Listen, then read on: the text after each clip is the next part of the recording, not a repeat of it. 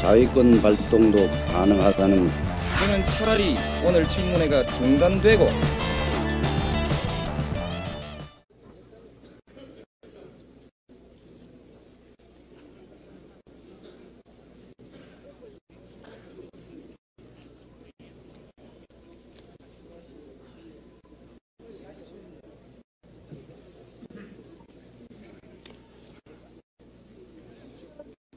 성원이 되었기에 회의를 속개하겠습니다.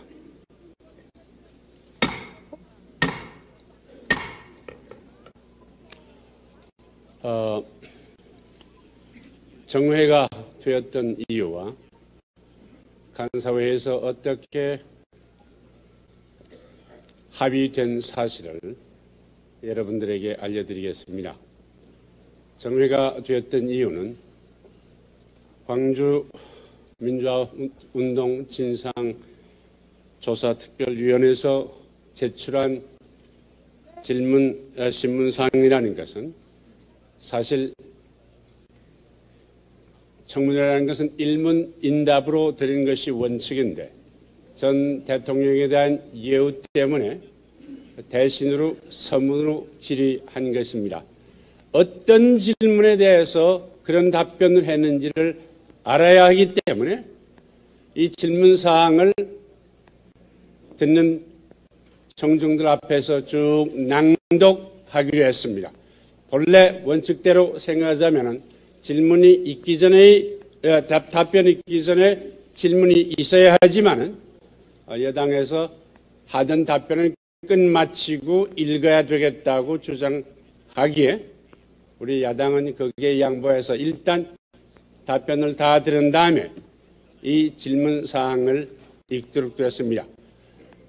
그렇게 알고 나와서 나머지 답변을 해주시기 바랍니다.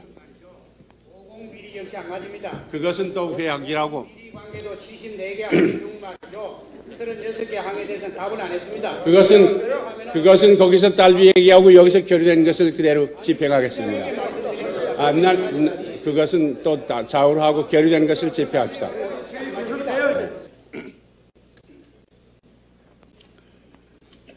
증언을 계속하겠습니다. 당시 5월 22일 자위권 발동도 가능하다는 계엄사령부의 작전 지침이 시계통을 통해 전달된 것으로 알고 있습니다. 자위권의 발동은 최악의 상황에서만 현지 지휘관의 사태 판단에 따라 제한적으로 발동할 수 있는 것입니다. 당시 위급한 상황에 처한 현지 지휘관들이 자위권 행사에 불가피성을 강조해서나 답변이 끝난 다음에 계엄사령부 등의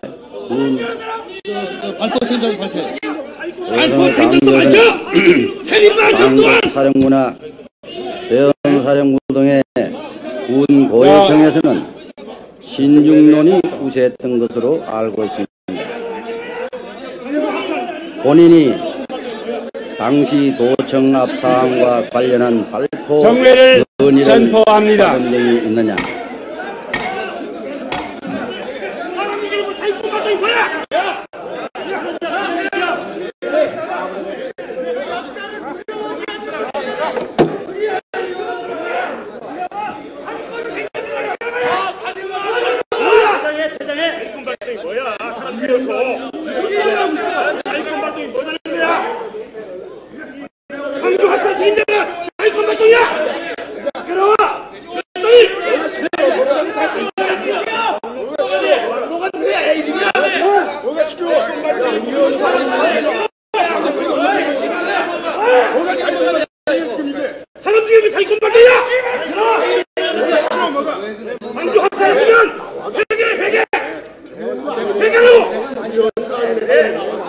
아니 신할 수가 있기만 하면 그만이야. 있기만 하면.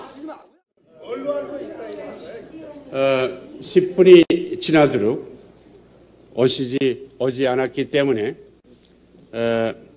회의를 그대로 진행하도록 하겠습니다.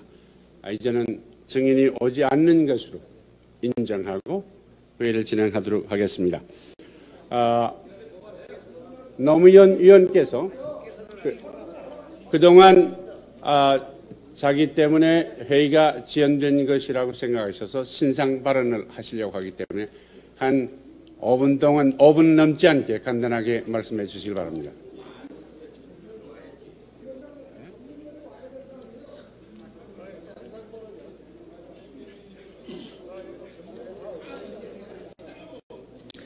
존경하는 위원장님, 그리고 존경하는 선배 의원님, 그리고 동료 의원 여러분, 지금까지 회의가 진행되지 않고 민정당 의원들께서 불참하고 계시고 증인이 또 그에 따라 나오지 않고 있는 이 사태는 조금 전에 회의 진행 중에 평민당 의원 그리고 민정당 의원의 약간의 소란 사태가 있었고, 그에 이은 본인의 그 명패를 던졌다는 행위, 이런 것이 일단 문제가 돼서 다른 문제는 모두 다 여야 간에 합의가 됐지만 본 의원의 사과 문제가 해결되지 않아서 회의가 지체되고 있기 때문에 본 의원의 행위와 그 과정 그리고 사과에 관련된 재반 문제에 관해서 해명을 드리고자 합니다. 먼저 본 의원이 명패를 본 연단을 향해서 던진 것은 사실입니다. 그러나 분명하게 확인해 두고 싶은 것은 그 당시는 이미 위원장께서 정회를 선포하신 뒤 하셨고, 그리고 증인이 퇴장을 하고 나서 상당한 시간이 흐른 후였다는 점을 분명히 밝히고 싶습니다. 따라서 그 당시는 회의의 진행 중이 아니었다. 회의장이긴 하지만은 회의 중은 아니었다는 점은 분명히 밝혀두고자 합니다. 회의 중이었든 아니었든 회의장 안에서 그와 같은 행위가 있은 것이 그렇게 자랑스럽진 않습니다. 따라서 저는 제 자신을 위해서 그 과정과 동기를 소상하게 설명드리지 않을 수가 없습니다. 회의 진행 중에 평민당 소속 의원, 본특위 위원이 아니면서 평민당 소속 의원이신 한두 분의 의원께서 증인의 증언에 대해서 항의를 제기했습니다. 그분들은 80년 광주 항쟁 당시 스스로 피해를 입었던 분이고, 또 그분들이 국회로 나오게 된 과정이 80년 광주 항쟁에서 피해를 입었던, 아직도 그 한을 풀지 못하고 있는 많은 사람들의 입장을 대변하기 위해서 이 국회에 나온 것으로 저는 이해하고 있습니다. 따라서 그들의 항의에 대해서 상당히 공감 가는 바 있었습니다. 그러나 어떻든 본특위 위원이 아니면서 항의를 했다거나 또는 복도로 나온 행위가 좀 지나쳤다고 본다면 그 점에 관해서는 위원장께서 적절히 조치를 하시면 회의를 원만히 진행할 수 있는 사태였다고 생각합니다. 다행히도 위원장과 또 그분들의 소속 정당이 같기 때문에 저는 별 문제 없이 수습될 수 있는 문제였다고 생각을 했습니다. 그런데 그분들의 항의를 보고 민정당 소속 의원들께서 나오셔서 직접 그 세계, 오히려 그 사람들의 항의보다 더 큰 소리로 저는 느꼈습니다. 느껴지는 이와 같은 막고함이 나왔고, 조금 있다 곧 복도에서 몸싸움이 벌어지자 부득이 위원장께서 정회를 선포하신 것입니다. 그 이후 상당한 시간 동안 계속해서 몸싸움이 벌어지고 있는 과정을 지켜보면서 저는 오늘 이 회의의 벽두부터 위원장의 의사 진행에 있어서도 위원장이 정인에게 경고를 하거나 또는 역사성이 있는 어떤 발언을 하실 때마다 큰 목소리로 항의를 해 오셨던 민정당 의원들의 행위가 어쩐지 마땅치 않다는 생각을 갖고 있던 터이라 그와 같은 상황에서 무척 분노했습니다. 그래서 이런 방식으로 회의가 중단돼서 옥신각신 회의장이 수라장이 되는 모습에 격분한 나머지 이런 회의라면은 참 집어치우는 것이 좋겠다 하는 솔직한 감정을 제대로 잘 다스리지 못하고 명패를 이 연단에, 텅 빈 연단에 던지게 된 것입니다.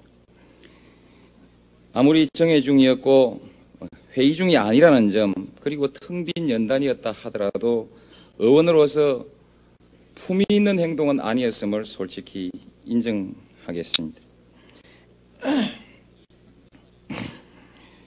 그래서 그 점에 관해서 본 의원은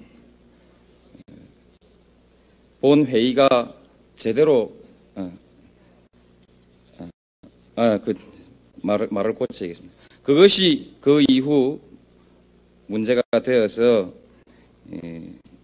논란이 되던 끝에 평민당 의원들의 행위에 관해서는 본특위 위원들이 아니기 때문에 굳이 나와서 발언할 필요가 없다는 것으로 여야 간에 정리가 되고 본 의원의 사과 문제만 남아있게 되어서 본 의원은 솔직히 말씀드리면은 오늘 청문회를 보고 저는 차라리 오늘 청문회가 중단되고 이것을 역사의 숙제로 남겨두어야지 이렇게 국민들의 여망에 미치지 못하는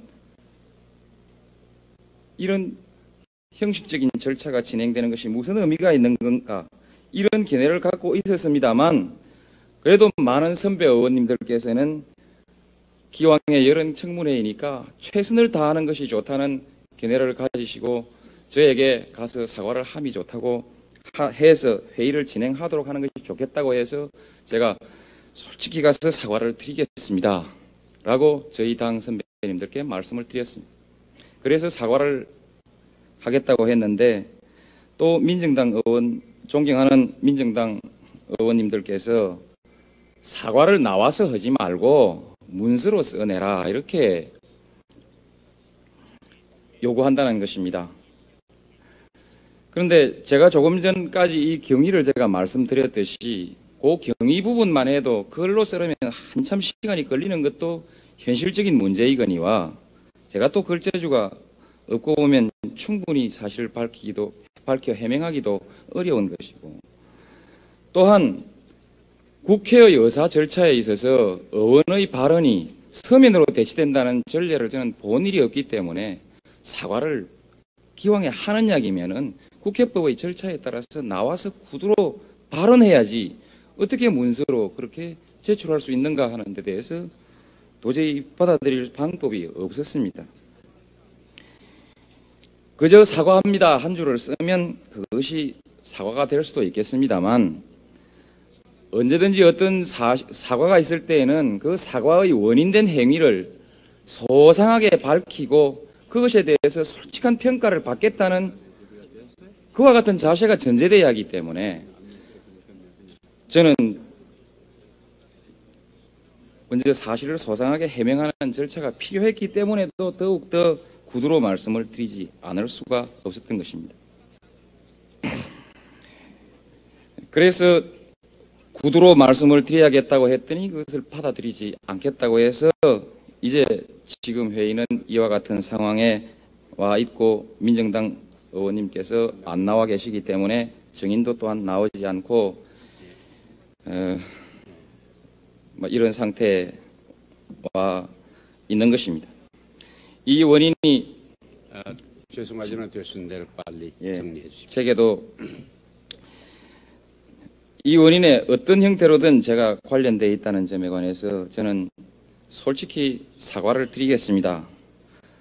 한편으로는 여기 조금 전에 나오신 정인의 정언을 바라보고 그분의 정언과 사과의 수준에 비추어서 그분이 했던 일과 오늘 정언의 수준에 알맞게 오늘 제가 했던 일의 사과의 수준을 맞추면은 어느 정도가 알맞을까에 대해서 무척 고민했습니다만 저는 그 본을 보지 않고 솔직히 사과를 드리고자 합니다. 저는 이와 같은 사과를 드리고 마지막에 한마디 부언 드리고 싶은 것은 본특위가 운영되는 처음부터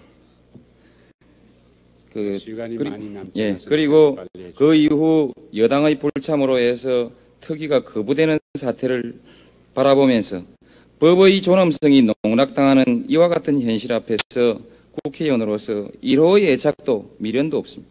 따라서 결코 오늘 제가 선 이 자리에서의 사과는 오늘 회의를 원만하게 진행시키는 조건으로서의 사과로서는 아무 조건 없이 사과를 드립니다. 그러나 그 외에 달리 또 문제를 남겨둘 필요가 계신 분이 계신다면 조금 더 이 회의 이외의 문제에 관해서는 사면받고자 하는 의사가 추호도 없음을 말씀드립니다. 본 의원이 현재 있는 의회의 정치 수준에 미달하는 사람이어서 이와 같은 사태가 발생한 것으로 저는 믿고 있습니다. 그 점에 관해서는 제 스스로 깊이 많은 입장을 정리를 해보려고 합니다. 고상한 인격과 자질을 갖추신 존경하는 우리 여당 의원님들께 새해에도 변함없는 국민의 지지와 성원이 있을 것을 축원하면서 이 말씀을 마치고자 합니다.